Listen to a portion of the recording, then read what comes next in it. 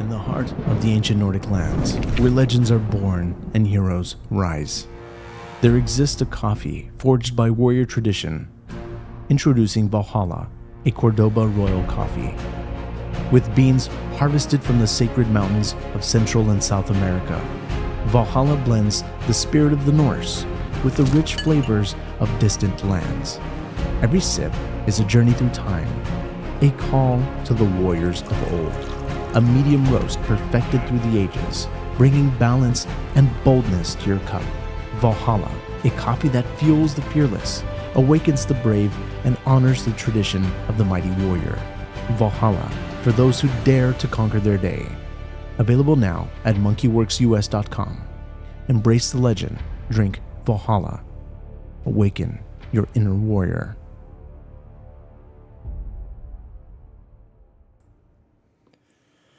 All right. Good morning there, folks. It's going to be your SITREP. It is August 8th, 2024, and we're coming to you live here from the Monkey Lounge in the great state of Texas as we get into the deets of what's going on around the world. You know, does this thing go hot? And I mean, very hot. Quite possible. When it comes to Israel, they have, obviously, a right to defend themselves, but they have a lot of nukes. And do they try to pop something off and be proactive? Do they wait and go after them? Time will tell. I think we're getting very close. Probably by this next weekend or into early next week, we'll probably see Iran do what they've been telling everybody they're going to do. So anyway, we're going to look closer at all of that as well as some other details going on around the world. So let's start off here. I do want to show us in the mini, and just a heads up, looks like the State Department is on the move, and anytime, this is, you just call it the Deep State Department, but they are actually headed back to Baghdad. They came out, looks to be Amman, Jordan, but let me see. I did catch another flight out here. There it is, State 50, which is a second State Department aircraft that looked to have been in Libya. So we'll look at that here on the watch list in just a minute, but got some interesting little things going on over there. The German Air Force, we'll look closer at them also because they have been reaching out and going a lot of different places. I just caught them all the way down in Africa. I've seen them in Australia. They've been here in the United States as of recent. In fact, they've been very active around the world, which is not something we typically see from the Germans. So, but here we have them in the Middle East. You can see this is a German Air Force bird right here. Another one right there. So we got a two-ship that was coming out of the same spot, Amman, Jordan. That's an A400. That's what that aircraft looks like. It's an Airbus, but it is it's a high-wing turboprop. And then, of course, I'm just going to show you all of the balloons. These are the German military balloons that are over Europe. And then you've got, notice these two Habals, right? 698 and 700 parked off of Morocco out there near the Western Sahara. And let me just back up. I did have one yesterday or the day before yesterday down here. It's still here somewhere in this general region. You will show you these here in just a minute. But you can see these Intel balloons, very capable and very spread out. All right. And then, of course, I just want to show you the volcanic activity as we're here looking at stuff. Looks like Etna's chilled out. That was popping off last time we checked in. And we've got some stuff up here in Alaska, and then obviously Japan's going hot, and then we've got several down here. So if you look at it from a volcano perspective, kind of a lot happening out there. So, okay, let's pop up Skyglass, as always, the best tracker on the planet. We've stripped out all of the trainers. We're sitting at around 256. That's after the trainers are already out. KC-135s, look at this yet again another day. We've got exercise going on out here. They say they're servicing about 200 fighters in this general area. Why we keep popping things off out here, I don't know, but we've got some interesting data I'm going to share with you today. 40 KC-135s. Let me go down to the Pegasus, add 7 to that, and actually that's not the BT. Yeah, that's actually... we need to redirect that one right there because those are actually drones right here, the BT-B2. But here we go. There's the Pegasus. All right, so we added 8 more of those to it. But Let me drop some of this down and out of the way. We look at our watch list, and you're going to see that pretty active. Those balloons, again, seem to be over the center of the United States. I don't know why they're all together like that, but you'll notice some E2. That's going to be a Hawkeye. That is just like an AWACS. It's a Navy platform, low altitude one, servicing that Chesapeake Bay area, kind of headed up towards the White House. Then, of course, you can see we've got the Graybirds doing their intelligence gathering, some E6s, a couple of those, a couple E3s out there. There's a Q9 that's doing some border protection, and looks like a SAM flight that's out there as well. But B-52 headed off into that same area. They're doing the exercises. And then, of course, there's some low-altitude drones, a couple of E3s, and there's yet another Intel bird over Constanta. You get down here, though, there's that little State Department aircraft we were just talking about. You can see them down into Libya, which is interesting that we're putting boots on the ground there. And then there's a low altitude. That's looking at ships over the Mediterranean. It's been there for quite some time. And there's that little B2 or BT-B2 drone that is still squawking an emergency. So, all right, let's talk Intel. And the last 3 days, you can see, of course, we're looking very closely at Kaliningrad. There's a lot of stuff that happens in that port area that makes us very nervous, obviously. And then, of course, along Libya. Shocker. What are we doing down here? And then over Israel, you expect to see that. And we get over here to the United States, and there's, again, this very strange search pattern. That piece right there, I do believe, is the Graybirds. That's going to be that Phoenix Air, probably over that Panhandle area. But then this, again, as we kind of go around everything, just an unusual flight pattern from an intelligence reconnaissance survey standpoint. All right. All right. Let's talk drones. Now, notice you see the one going across straight over the United States. You'll see all the activity up into Utah, it looks like, and down to the southern border of California. And then as we get up a little further north, you can see low altitude drones out over the Baltic Sea, up here to the northern end of Denmark. And then, of course, very active Q4 drone. That's a high altitude looking across Europe. And then, again, the low altitude one over the Mediterranean. Now, this is the one that's called Black Cat 6 is the call sign. It's a Navy Q4, which is interesting because I didn't know the Navy actually had Q4 drones. It's usually been Air Force. But you can see them looking very closely at Israel. That is actually, they've got a lot of stuff happening in Israel today. And we'll keep a very close eye on that. We'll talk more about that here in just a minute. And of course, as always, you can see a little bit of work there off of the coastline of Japan, and then nothing down under. All right, let's talk sub-hunters as we get into the deets here. Now, we'll start out over in Europe. I just want to show you the one that's just right off the coast of Israel. That's out over the Mediterranean. And then, of course, you can see stuff going on out over the North Sea.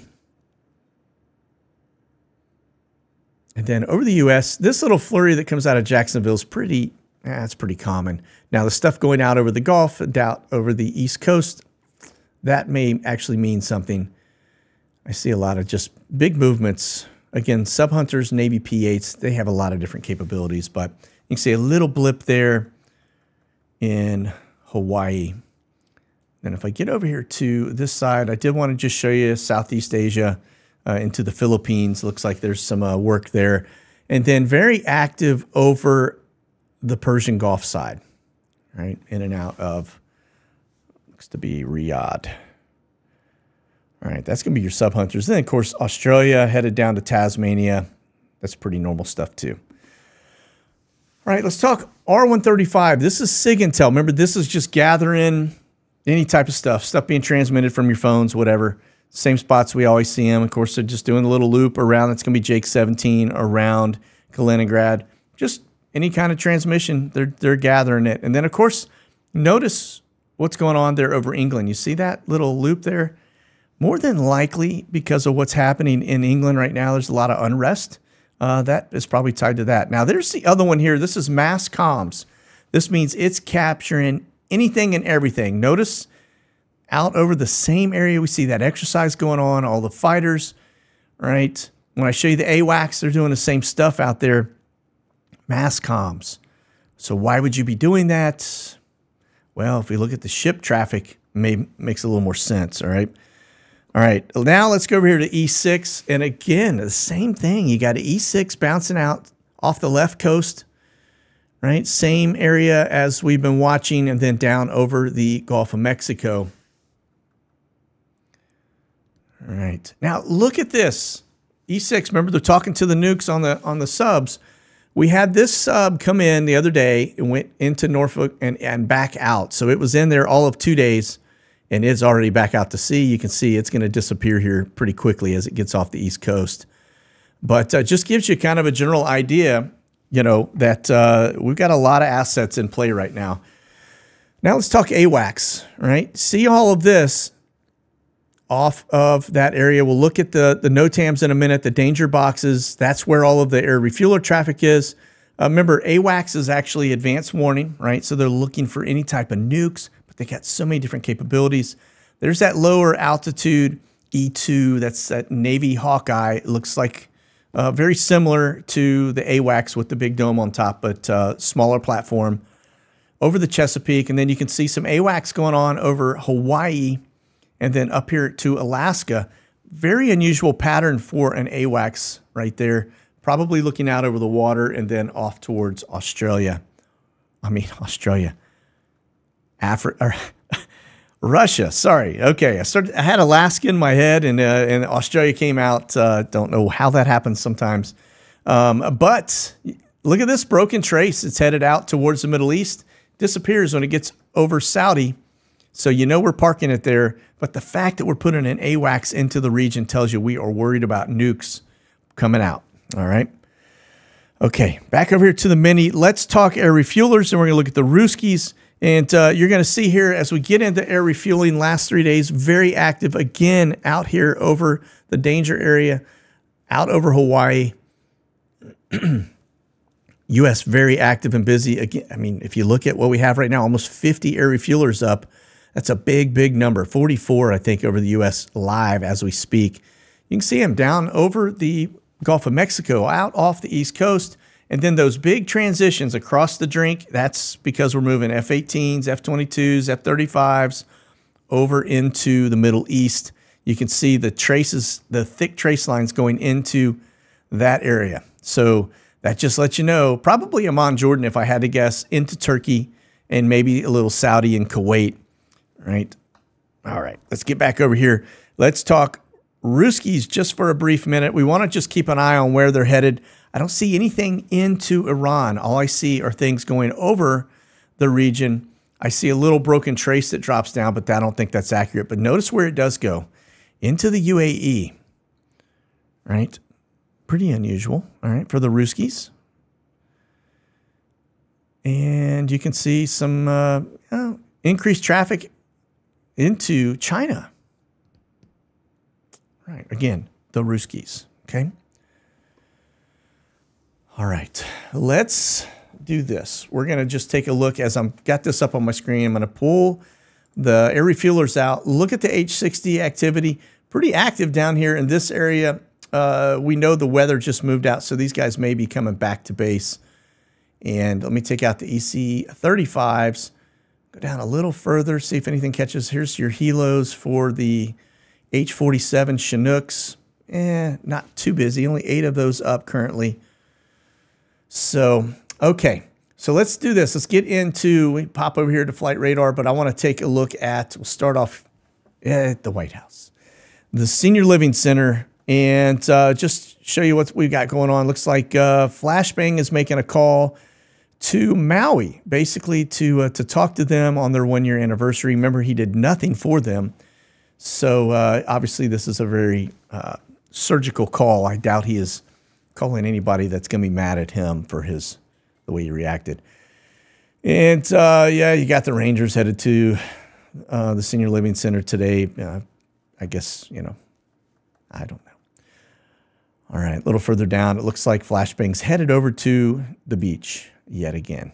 So probably see a lot of that now that he is sunsetting.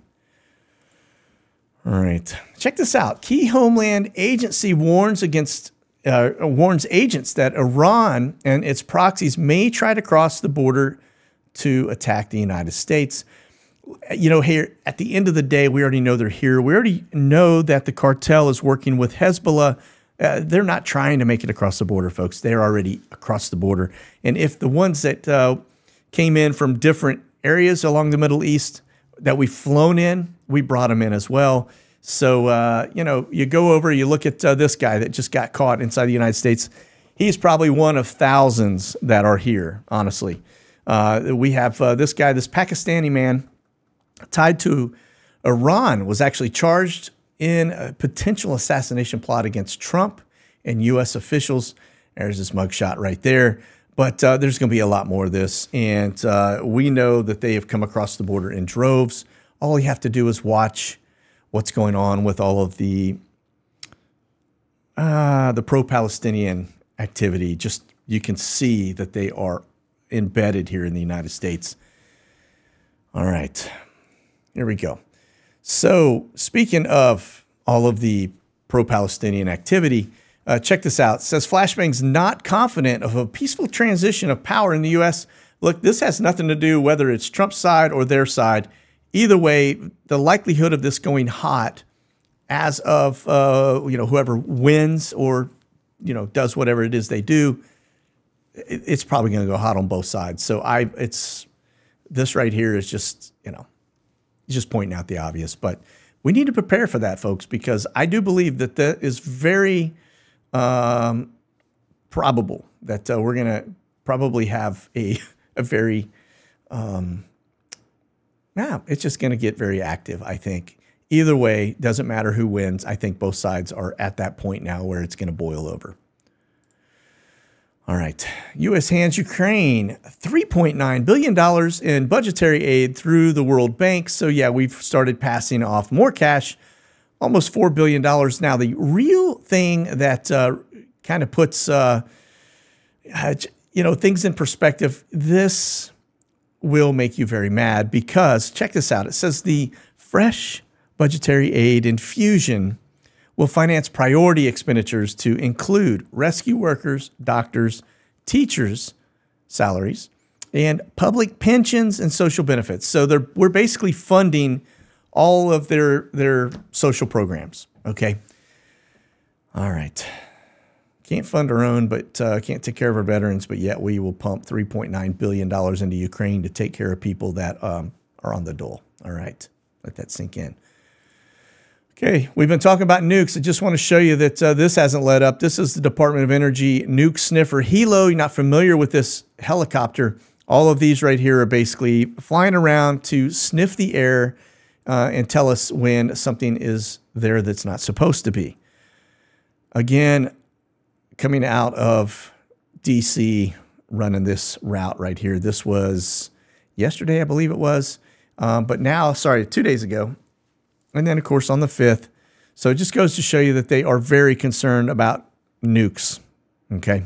Very concerned. All right. Now, we talked about this danger box. We got some interesting ones that we're going to look at from the NOTAM perspective. NOTAM means Notice to Airmen. It's similar to TFR, Temporary Flight Restriction. But I just noticed you got a lot of activity out here in Hawaii.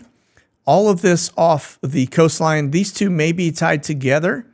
These are danger boxes tied to also an exercise, but it is very active. And so if you want to kind of figure out, all right, well, what, you know, we've got obviously fighters out there. We showed you AWACS. We showed you the E6 TACAMOs. Look, here's, you can even look, we've got B-52s flying out of Barksdale Air Force Base out to that general area as well. That makes zero sense to me why you'd put a bomber out over that general area. But it's just a data point for you. As you get into this, you can look at the ships that are out over in this general area. This is U.S. government vessels also out in this general region. Now, what kind are they? Well, let's just take a look. It looks like, well, I will tell you, quite frankly, I don't know U.S. Navy stuff. You Navy guys will probably get on to me for that one. If it's not Captain Obvious, This one here as well. This looks kind of cool. It's got a little stealthiness to it. My guess is this is this is probably your Spec Ops guys. All right. I think it is. Not 100%, but I'm pretty confident. All right. All right. And then up, let's see. I want to take us out while we're looking at this. Let me just get us back over here. Just showed you we had a submarine headed out this general direction. And if I get over to Europe, we get into the Mediterranean. And let's just see if we got anything happening out here that catches my eye. It's obviously pretty busy. A lot more ships out here in the Mediterranean than we have seen in the past. We don't see a lot of the U.S. assets, although I know they are scattered all the way around this. We've actually, in fact, talked about that in the last SITREP. But if you want to see why we're looking so closely at what's happening here off this general area, when you get the AWACS plane out here, remember they can also track ship traffic. But see this constant flow going right past the United States? They are very concerned that stuff is getting down here into Mexico and into this area. And that's why you're out here. They are looking at anything and everything that's going past. All right, moving on. Okay, U.S. Navy jets sent to a base in the Middle East to bolster the Israel defense. Showing F-18s. I just showed you all of the flights when we got into the the tanker activity. I will speed that up. We'll get over here to the Middle East, and you can see the transitions going across. That right there, that's a big indicator we got fighters moving into the region. You can see them stop in England and then on over into Europe with the broken traces out there. So that is exactly what we're looking at here. So it's about a dozen F-18 fighter jets from the Roosevelt carrier have flown to a military base in the Middle East, undisclosed location. But that is why they're getting them off the carriers. They're getting them into land-based operations as well. We've got F-22s over there now. We've got F-35s. Got quite a bit going on. All right. Now, this is Ramstein. We're skipping Biggs Army Airfield in Dover because there's absolutely nothing to report on Dover. If you look at the weather happening up the East Coast right now, Dover is very quiet, and that is because you've got all of this activity coming in, and so they've moved and grounded most of their assets right now. So, again, this is flashbang headed home. And this is that storm that just kind of left Charleston. Now, you may start to hear a lot of fighter activity around your home operations in this area. In fact, this morning out at Alliance, I will tell you, my house rumbled for the last hour because all of the fighter activity that is leaving here and headed back to probably the Panhandle. And so you may hear that. Don't be alarmed, but they're pretty loud. You can't miss the fighters leaving. So anyway, if you hear all of that activity, that's what's going on. But we get over here to Ramstein. You just notice you got a dignitary coming in. That's a blue and white Spar 84. Of course, we got several camber flights inbound. And then you can see where they're leaving. You've got some C-130s, C-17s. It's pretty active. Not as active as we have seen, but that may be because of the Dover issue going on. So, all right, this is going to be your Brits. I'm going to back it up just to see where this was. That looks to be Africa where it was located, but not really getting, I'm going to have to click on it just to see where it left from and where it was going. Senegal, yeah. All right, notice here, again, we've got Habal balloons parked out here. So just eyes on it. It's a data point for you. Moving on, we get over here to the camber flights. I'm only showing one leaving Ramstein, currently airborne. Up at the moment. I will tell you they are very active. We'll look at that here in just a minute, in and out of Ukraine.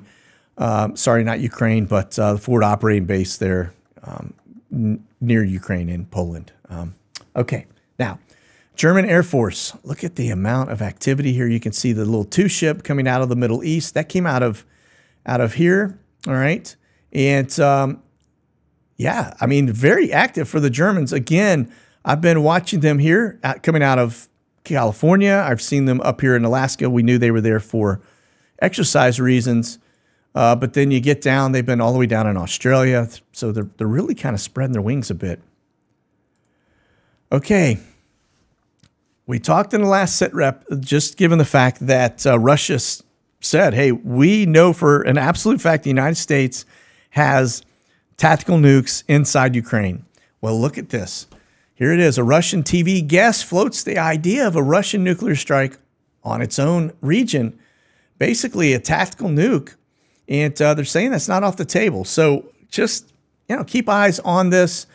The thing is, when you start to pop nukes off inside Ukraine based on the way the jet stream works over there, you could actually have fallout inside Russia. So I don't know. That'd be probably a last resort if they were going to do that at all. So, all right, moving on. All right, here's RZE Poland. Again, forward operating base is Ukraine here. This is Poland. And we get down a little further. I just want to show you the amount of camber flights coming inbound. You've got one here. Go down a little further, a second right here. That came out of Anchorage, Alaska. Kind of strange. Another camber, 747. And I'm sure there are more than that. We got stuff on the board. Let me see if anything else catches my eye. I do see the Brits were in here. Let me see where they go. They've dropped off the board.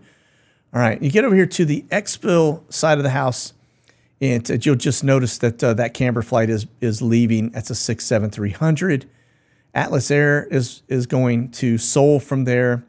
National Cargo is in there. 747s. That's going to probably be air defense, and there's a Coletta 747 leaving also. So those are probably air defense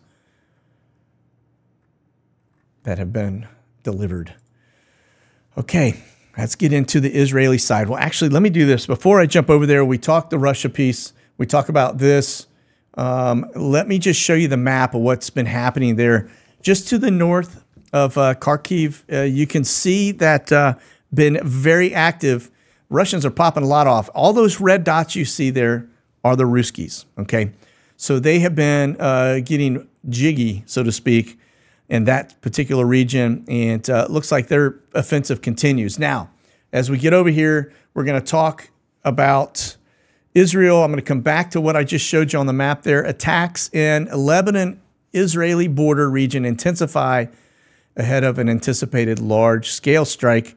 Yeah, they're saying they fully expect Hezbollah to actually do a bunch of stuff there at the northern end.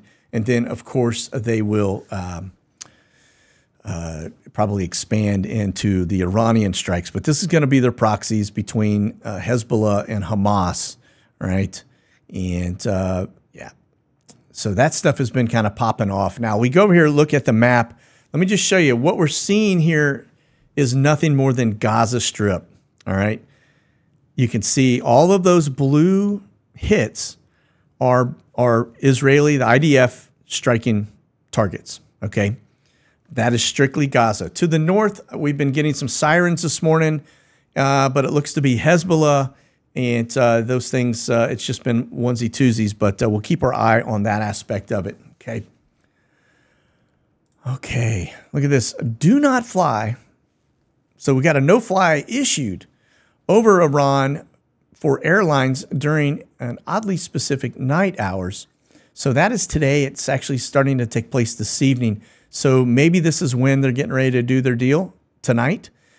We'll see what happens. But I do know Delta, United, Lufthansa, a whole bunch of airlines have ceased all of their flights in between Beirut all the way down to Tel Aviv. So a lot of the airlines have basically stopped flying into the region. So we'll keep our eyes on this. But the no-fly issue kind of gives you a little bit of a window as to when they expect things to pop off. See what happens. All right. Now, this is BESA, which is it's basically a strategic study, whatever, probably third-party, independent, analysis. But again, it says that the madness, insanity, and a nuclear war in the Middle East, they're not taking this stuff off the table. Again, we start talking about the probability if Iran comes in and hits Israel in a big fashion, then Israel may very well pop a nuke off inside Iran, maybe even hit Tehran. So if you want to know how many nukes Israel has, it's quite a lot for a little country. You start talking about 300 miles from end to end on Israel. The fact that they have a range, nobody really knows the exact amount, but they have an estimate, anywhere from 90 at the low end to 400 warheads inside Israel. Now, the other interesting piece to this is the type and what the range is and what the impact could be to the region. The Jericho 3 missile is the latest and greatest. It's got a range around 4,800 to 6,500 kilometers. So that's a pretty big reach of how far that missile can go. Now, the other piece too is the warhead aspect of that. If you get into it, they say roughly 400 kiloton is kind of the top end of it. What would that look like if you were to pop that off and you look at the estimate of fatalities? This is a website called nuclearsecrecy.com. It's the nuke map. You can go in there and dabble around with all kinds of different scenarios and stuff. But if they were to hit Tehran with one of those 400 kiloton nukes, they're saying that it would kill roughly 865,000 people and injure another 1.7 million. So the yellow is the fireball radius. That gets you down into this ring right here. But you can see the red is the heavy blast. And then, of course, the radiation aspect and the thermal radiation. You can see this spreads pretty deep across Iran and all the way up into the northern end of that. So pretty bad. That's just one. So is it probable? I mean, maybe. I don't take anything off the table when it comes to this. Something stops Iran. We know this isn't Ezekiel 38 yet. We know we're getting close. So we know Iran's still going to be here at the end of the day. So is Russia and Turkey. But doesn't mean that, something big doesn't happen to basically stop the attack from them. So, all right. Well, listen, that's going to do it for our SITREP today. We're going to keep a close eye on the situation. If it goes hot, I may come out and actually put together some type of, over the weekend. It just depends on what happens. And but if it does, we may come out with some breaking news and cover the details. All right. So, all right, that's it. Keep that powder dry and stay frosty, folks. We are into a very short, compressed window that things could get very interesting very fast. All right, you guys be safe. God bless. Monkey out.